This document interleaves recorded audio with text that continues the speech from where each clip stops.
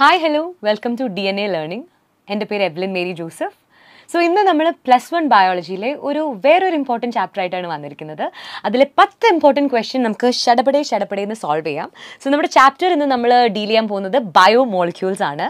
So നമുക്ക് ഒട്ടും വൈകാതെ ഫസ്റ്റ് ക്വസ്റ്റ്യനിലേക്ക് പോവാം. Question number 1, which one is A ഹോമോപോളിസാക്കറൈഡ്? നമുക്ക് 4 ഓപ്ഷൻസ് ഉണ്ട്. Option A pectin, option B inulin ആണ്, ഇൻസുലിൻ അല്ല, it's inulin. Option C hyaluronic acid, option D heparin. So ഇതിനകത്ത് കറക്റ്റ് ഓപ്ഷൻ ഏതാണ് വരുന്നത് നമുക്ക് നോക്കാം. പെക്റ്റിൻ ഒരു ഹെട്രോപോളിസാക്കറൈഡ് ആണ്, ഹൈലൂറോണിക് ആസിഡും ഹെപ്പാരിനും മ്യൂക്കോപോളിസാക്കറൈഡ്സ് ആണ്, ആൻഡ് ഇനുലിൻ ഒരു ഹോമോപോളിസാക്കറൈഡ് ആണ്. അതേതാണ്? ഫ്രക്ടോസിൻ്റെ മോണോമേഴ്സ് വെച്ചിട്ടുണ്ടാക്കുന്ന ഹോമോപോളിസാക്കറൈഡ് ആണ്. ഹോമോപോളിസാക്കറൈഡ് എന്താണ്? സെയിം യൂണിറ്റ്, അതായത് സെയിം മോണോമേഴ്സ് റിപ്പീറ്റ് ചെയ്യും. അപ്പോൾ ഇവിടുത്തെ മോണോമർ ഏതാണ്? ഫ്രക്ടോസിൻ്റെ ഒരു ഹോമോപോളിസാക്കറൈഡ് ആണ് ഇനുലിൻ. സോ അപ്പോൾ നമ്മുടെ കറക്റ്റ് ഓപ്ഷൻ ഏതാണ്? ഓപ്ഷൻ ബി ആണ്, ഇനുലിൻ. ഇനി സെക്കൻഡ് ക്വസ്റ്റ്യനിലേക്ക് പോകാം. അതൊരു മാച്ച് ദ ഫോളോയിങ് ക്വസ്റ്റ്യൻ ആണ്. നമുക്ക് 3 ഓപ്ഷൻസ് ഉണ്ട്, നമുക്ക് നോക്കാം. Option A alkaloids, option B pigments, option C drugs. അത് നമ്മൾ ബാക്കി 1, 2, 3 ഓപ്ഷനിലേക്ക് മാച്ച് ദ ഫോളോയിങ് ചെയ്യണം. നമുക്ക് ചിലപ്പോൾ ആദ്യത്തെ ക്വസ്റ്റ്യൻ തന്നെ മാച്ച് ചെയ്യുമ്പോൾ ആൻസർ കിട്ടും. നീറ്റിൽ നമ്മൾ അങ്ങനെ ചെയ്യാം, പക്ഷേ ഇപ്പോൾ ഇവിടെ നമുക്ക് എല്ലാ ഓപ്ഷൻസും നോക്കാം. So first one is alkaloids. ആൽക്കലോയിഡ്സിനകത്ത് ഏതാണ് വരുന്നത്? നമുക്ക് ഇപ്പോഴത്തെ ഓപ്ഷൻസ് നോക്കാം. കാരോട്ടിനോയിഡ്സ് ആൻഡ് ആന്തോസയനിൻ ആണ് കേട്ടോ. ആൻലോസയനിൻ അല്ല, ഇറ്റ്സ് ആന്തോസയനിൻ. സോ ആന്തോസയനിൻ അല്ല, വിൻബ്ലാസ്റ്റിൻ കുർക്കുമിൻ അല്ല, മോർഫീൻ ആൻഡ് കോഡീൻ. ആൽക്കലോയിഡ്സ്. സോ 1, 3 ആണ്. അപ്പോൾ നമുക്ക് ആകെ ഓരോ ഓപ്ഷനേ ഉള്ളൂ, CA3. അപ്പോൾ നമുക്ക് നീറ്റിൻ്റെ സമയത്ത് ടൈം സേവ് ചെയ്യാൻ വേണ്ടിയിട്ട് അത് കാണുമ്പോൾ തന്നെ നമുക്ക് ബബിൾ ചെയ്യും. പക്ഷേ നമുക്കിപ്പോൾ ബാക്കി ഓപ്ഷൻസും കൂടെ നോക്കാം. സോ ഓപ്ഷൻ ബി പിഗ്മെന്റ്സ് ഏതാണ്? കാരോട്ടിനോയിഡ് ആൻഡ് ആന്തോസയനിൻ. ഓബ്വിയസ്ലി നമുക്ക് ഈസി ആയിട്ടുള്ള ഒരു ഓപ്ഷൻ ആയിരുന്നു അത്. Drugs, curcumin and vinblastine. So A3, B1, C2, option C is the right answer. നമുക്കിനി ക്വസ്റ്റ്യൻ നമ്പർ 3ലേക്ക് പോവാം. Essential components of many coenzymes. നമുക്കറിയാം കുറേ കോഎൻസൈംസ് ഉണ്ട്. FAD, NAD, അങ്ങനെ കുറേ കോഎൻസൈംസ് ഉണ്ട്. ഇതിനകത്തൊക്കെ നമ്മൾ കോമൺ ആയിട്ട് കണ്ടുവരുന്ന ഒരു എസെൻഷ്യൽ കമ്പോണൻ്റ് എന്താണ്? ഇപ്പം NAD അടുത്ത് കഴിഞ്ഞാൽ നയാസിൻ ഉണ്ട്, അങ്ങനെ ഫോളേറ്റ് ഉണ്ട്, അങ്ങനെ കുറേ ഉണ്ട്. സോ അതിനകത്ത് വൈറ്റമിൻസ് ആണ് നമുക്ക് കാണാൻ പറ്റുന്ന ആ കോമൺ എലമെൻറ്റ്, അല്ലെങ്കിൽ കോമൺ ആയിട്ടുള്ള ഒരു എസെൻഷ്യൽ കമ്പോണൻറ്റ്. സോ നമ്മുടെ ഓപ്ഷൻസ് നമുക്ക് നോക്കാം. Option A carbohydrates, option B vitamins, option C proteins, option D nucleic acid. അപ്പോൾ നമ്മുടെ കറക്റ്റ് ആൻസർ ഏതാണ്? Option B, vitamins. സോ നമ്മുടെ കറക്റ്റ് ആൻസർ ഇവിടെ വരുന്നത് ഓപ്ഷൻ ബി, വൈറ്റമിൻസ് ആണ്. ഈസി ക്വസ്റ്റ്യൻസ് അല്ലേ, എല്ലാവർക്കും സോൾവ് ചെയ്യാൻ പറ്റുന്നുണ്ടെന്ന് വിചാരിക്കുന്നു.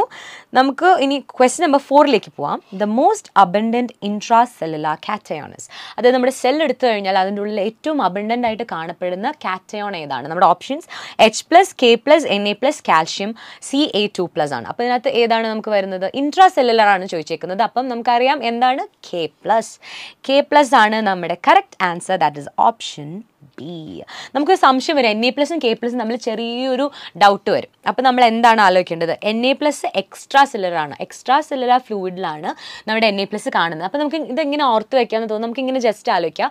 ഒരു കടലിലാണ് കടൽ എന്താണ്? ഫുൾ ഉപ്പാണ്. അപ്പോൾ ഉപ്പ് എന്താണ്? സോഡിയം ക്ലോറൈഡ് ആണ് ഉപ്പ്. അപ്പോൾ നമ്മൾ സോഡിയം എന്ന് പറയുന്ന കടലിൽ K+ എന്ന് പറയുന്ന ഒരു സെൽ ഇങ്ങനെ പോകുന്ന പോലെ ആലോചിച്ചാൽ മതി. അപ്പം ഈ Na+ൽ K+ എന്ന്. അപ്പോൾ ഇൻട്രാ സെല്ലുലാറായിട്ട് വരുന്നത് K+ ആണ്. അത് കുറച്ച് ഈസി ഒരു ട്രിക്കാണെന്ന് വിചാരിക്കുന്നു. എത്രത്തോളം യൂസ്ഫുൾ ആണെന്ന് അറിയില്ല, പക്ഷെ അങ്ങനെ ഒന്ന് ആലോചിച്ച് നോക്കും. ഇനി നമുക്ക് ക്വസ്റ്റ്യൻ നമ്പർ 5ലേക്ക് പോവാം. മാക്രോമോളിക്യൂൾ കൈറ്റിൻ എന്താണെന്നാണ് ചോദിച്ചിരിക്കുന്നത്. Option A sulphur containing polysaccharide, option B simple polysaccharide, option C nitrogen containing polysaccharide, option D phosphorus containing polysaccharide. നമ്മളിത് കുറേ കണ്ട് പഠിച്ചു വരുന്നതാണ്. കൈറ്റിൻ നമ്മളെല്ലാ ബയോളജിക്കൽ ക്ലാസിഫിക്കേഷൻ തൊട്ട് എക്സോസ്കെലറ്റൻ കൈറ്റിൻ വെച്ചാണ് ഉണ്ടാക്കുന്നതെന്നൊക്കെ കേട്ടിട്ടുണ്ട്. അപ്പോൾ കൈറ്റിൻ എന്താണ്? നമുക്കറിയാം option C nitrogen containing polysaccharide ആണ് കൈറ്റിൻ. സോ നമ്മുടെ correct answer is option C. Question number 6. Easy questions ആണ്, പെട്ടെന്ന് സോൾവ് ചെയ്യാൻ പറ്റുന്നുണ്ട്. എനിക്ക് തോന്നുന്നു നിങ്ങൾക്കും ഇതുപോലെ തന്നെ ഈസി ആയിട്ട് സോൾവ് ചെയ്യാൻ പറ്റുന്ന ക്വസ്റ്റ്യൻസ് ആണ്. പക്ഷേ these are very important. Biomolecules എന്ന് ചോദിക്കുന്ന ക്വസ്റ്റ്യൻസ് നോർമലി നമുക്ക് വളരെ ഈസി ആയിട്ട് സോൾവ് ചെയ്യാൻ പറ്റുന്ന ക്വസ്റ്റ്യൻസേ ഉള്ളൂ. ജസ്റ്റ് NCERT വായിക്കുക, അത്രയും. So question number 6. Transition state structure of the substrate form during N enzymatic reactions. നമുക്കറിയാം, നമ്മളൊരു ഗ്രാഫൊക്കെ ഇങ്ങനെ പഠിച്ചിട്ടുണ്ട്. എൻസൈം pH ടെമ്പറേച്ചർ എന്നൊക്കെ പറഞ്ഞിട്ടൊരു ഇങ്ങനെ ഒരു മല പോലെ ഇരിക്കുന്ന ഒരു ഗ്രാഫ് കണ്ടിട്ടില്ലേ? സോ അത് നമ്മുടെ എൻസൈമിനെ ബേസ് ചെയ്തിട്ടുള്ള ക്വസ്റ്റ്യൻസ് കുറച്ച് ഇമ്പോർട്ടൻ്റ് ആണ്. ആ പോർഷൻ കുറച്ചൊന്ന് ഫോക്കസ് ചെയ്ത് പഠിച്ചോളൂ. അപ്പോൾ അതിനകത്ത് ബേസ് ചെയ്തിരിക്കുന്ന നമ്മുടെ enzymatic reaction ഉണ്ടാകുന്ന ട്രാൻസിഷൻ സ്റ്റേറ്റ് എന്താണെന്നാണ് ചോദിച്ചിരിക്കുന്നത്, അതിൻ്റെ ഫീച്ചേഴ്സ്. സോ നമ്മുടെ ഓപ്ഷൻസ് എന്തൊക്കെയാണ്? Transient and unstable, permanent and stable, transient but unstable, permanent but unstable. നമുക്കറിയാം ആ ഒരു സ്റ്റേറ്റിൽ എത്തിക്കഴിഞ്ഞ് കഴിഞ്ഞാൽ അത് അവിടെ തന്നെ നിൽക്കത്തില്ല, അത് അപ്പം തന്നെ പിന്നെ പോവും, ആ സ്റ്റേറ്റ് പിന്നെ പോകും. So it's transient, not permanent. പിന്നെ അൺസ്റ്റേബിൾ ആയതുകൊണ്ടാണ് അത് മോർ സ്റ്റേബിൾ ഫോമിലേക്ക് പോകുന്നത്. സോ നമ്മുടെ കറക്റ്റ് ഓപ്ഷൻ എന്താണ്? Transient and unstable. Correct option is option A, transient and unstable. Option A. യാ.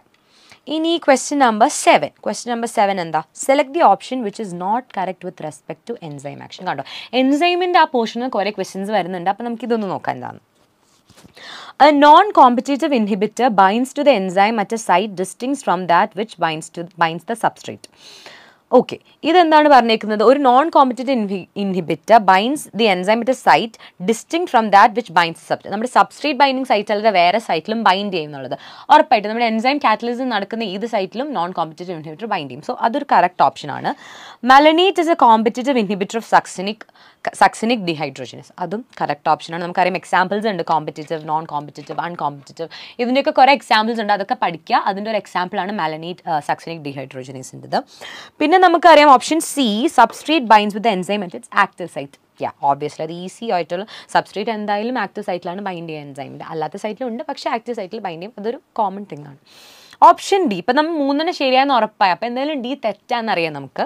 എന്നാലും നമുക്ക് നോക്കാം എന്താണ് അതിനകത്ത് തെറ്റെന്ന്. Addition of float of succinate does not reverse the inhibition of succinic dehydrogenase by മാലനേറ്റ്. Again ഇതൊരു competitive ഇൻഹിബിഷൻ്റെ example ആണ്. അപ്പോൾ ഇവിടെ എന്താ പറഞ്ഞിരിക്കുന്നത്? നമ്മൾ മെലനേറ്റ് ആണ് ഇൻഹിബിറ്റ് ചെയ്യുന്നത്. അപ്പോൾ നമ്മൾ കൂടുതൽ സക്സിനേറ്റ് ആഡ് ചെയ്ത് കഴിഞ്ഞാൽ ഈ ഇൻഹിബിഷൻ റിവേഴ്സ് ചെയ്യാൻ പറ്റുമോ എന്നുള്ളതാണ്. ആക്ച്വലി പറ്റും. കാരണം ഈ സബ്സ്ട്രേറ്റ് നമ്മൾ കൂടുതൽ ആഡ് ചെയ്യുമ്പോൾ നമ്മുടെ ഈ ഇൻഹിബിറ്ററിൻ്റെ എഫക്റ്റ് കുറയാണ്. അപ്പോൾ നമുക്ക് കൂടുതൽ ആ മോളിക്യൂള് നമ്മുടെ ആ കോമ്പറ്റീറ്റീവ് ഇൻഹിബിഷൻ മാറിയിട്ട് നോർമൽ ആയിട്ട് പ്രവർത്തിക്കും.